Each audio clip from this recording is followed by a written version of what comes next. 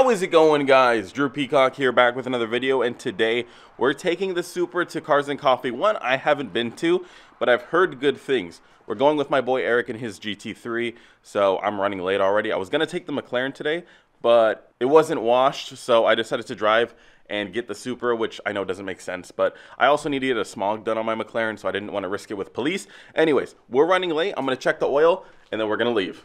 Get some quick turbo noises real quick. I know you guys haven't heard this car in a while. I'm not going to get on it too crazy because there's a little traffic, but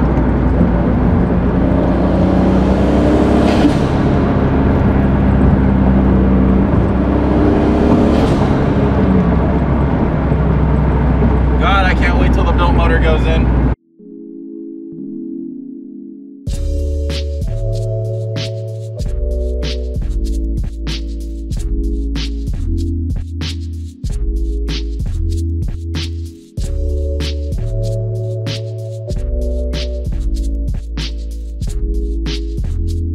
Alright guys, we just pulled up.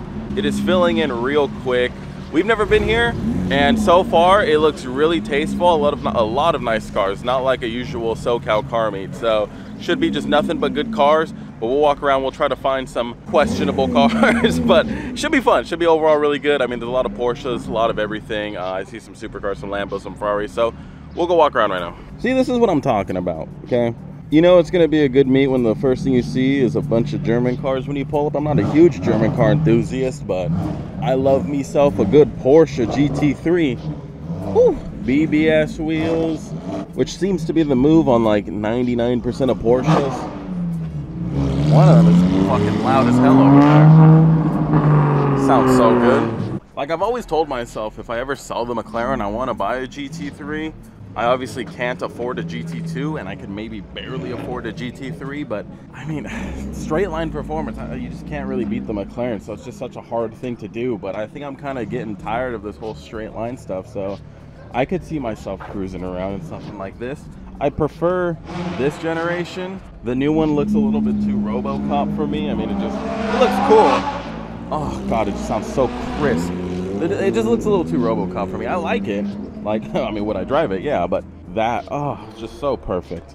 I've been saying I need a parts car, but I don't know what kind of parts I'd be able to fit in here. A couple jugs of oil, maybe a couple tires. I wonder what the mileage is on something like this. Like, is this thing super practical or is it super impractical? Does this thing get like 50 mpg or like 20 and it's just small? I just want to hear his exhaust. This is the guy that's been driving around.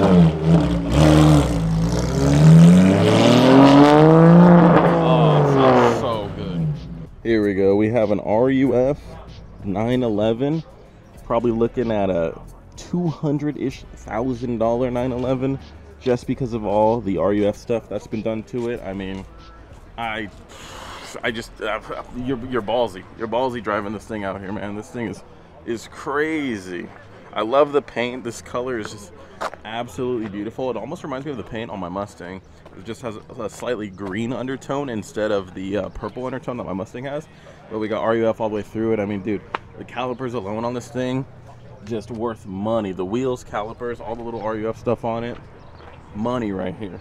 This Porsche meet got me wanting a Porsche. See, like at any other SoCal car meet, if I just record and walk, like you'll just see shit boxes. There's no shit boxes here. Oh God, look at this bad boy right here. Oh my God, let's just take a walk around it. God, 3-piece wheels. I personally like this Carrera body style more just because of the wideness of it. I mean, it's a little bit over the top. You know, if you're in 911s, typically you like the more subtle look like this. But I mean, dude, the thickness, the wing, everything about this, like it almost has that like JDM styling around it. It's just clean. Now, I normally wouldn't record Volvos and stuff, but the Saab 3-piece, or not 3-piece, 3-spoke wheels, they just, I don't know, they do it justice. I mean, it looks pretty clean. I mean, yeah, you're driving around in a hearse, but it's a clean hearse. Here's the front end of that Volvo. I mean, I'm sure someone wanted to see it. It's clean. It's just a Volvo, though. Right when I was pulling up, this Evo was pulling up, and it sounded mean. I wish I could have got it on camera, but I was parking. Sheepy race intercooler. I'm sure there's some other sheepy stuff underneath. Definitely sounds quick. We have our AAA Rs all the way around. It's a nice looking Evo. It's OEM plus, but it's perfect OEM. Another Mark IV, I saw him pull in with his super polished Workmeisters right there. He has the bumper that I'm debating on getting. I forget the name of it, but I like it because it has a slightly bigger opening for more air, obviously, near the intercooler. His paint's absolutely clean. I mean, I'm not a huge fan of black cars just because they show swirls and all little imperfections super easily, but the black on his looks really nice, and it's wingless. What do you guys think about the wingless look? Do you guys like the wingless look? I think it's clean, but it just looks like it's missing something in my own opinion. Also looks like he's got some air ride, but not super slammed and not super aired out. The one thing I will say is I don't see an intercooler. So that's the only thing this thing is missing, is it looks like a turbo. Got the Premier Edition badging in there. 5-speed, W58. It's clean, it needs to be turboed. I know someone's gonna call me out on it, so I have to show it. GT3 RS parked right next to it. The wheels, big center lock 3-piece wheels. I mean, God, man, just like, you know, the cost of a house in some states, but, you know, confined to 16 by 6. Yeah, let that sink in. And like they say, you could sleep in a car, but you can't race a house. I'll race this house. Yes, I'll be the only guy to walk out of the meet to go and record this OEM Mark III right here. Absolutely mint. I saw him pull in. Sadly, he didn't park in there. I don't know if there was room. But this has to be one of the nicest looking Mark IIIs I think I've ever seen. Like, by now, they're all ran through like a hooker. They've been beat to hell like my meat. And this one is just perfect.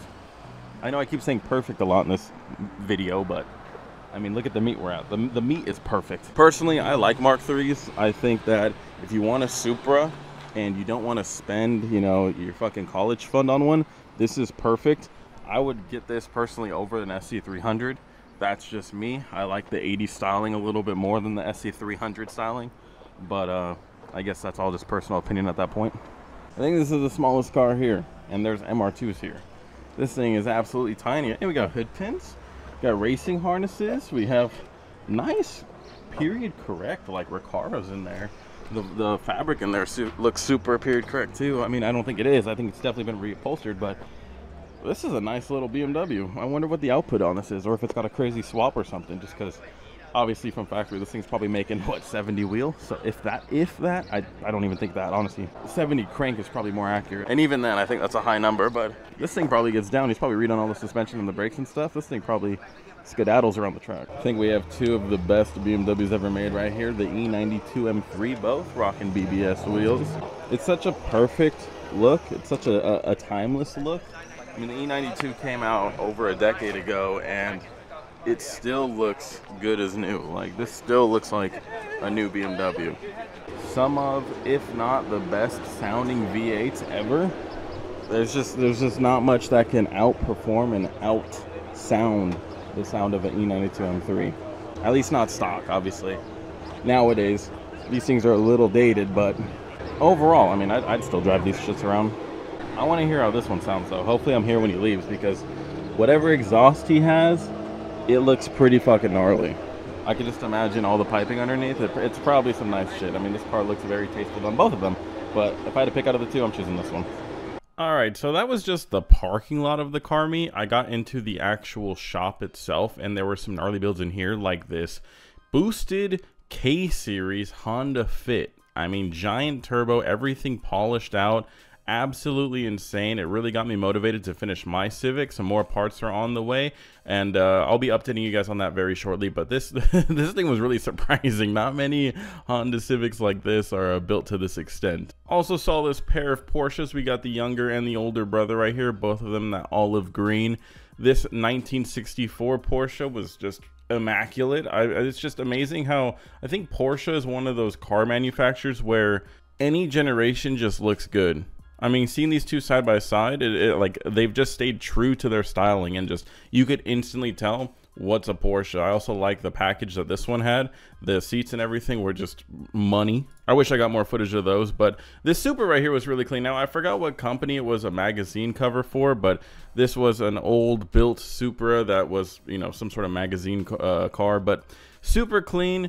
The charge piping was a little funky. I wish, again, I got some footage of that, but the charge piping, like, right out of the turbo went like backwards at like a huge slant. It was really weird looking, but car itself was absolutely mint. It's probably not much of a driver. It's probably a lot more of just a parker. But I mean, at the end of the day, you got a clean Supra like this. I don't blame you for not driving it on California roads. Now, this is what a driver looks like. EK hatch, nice slam to the floor. We have spoon all over it.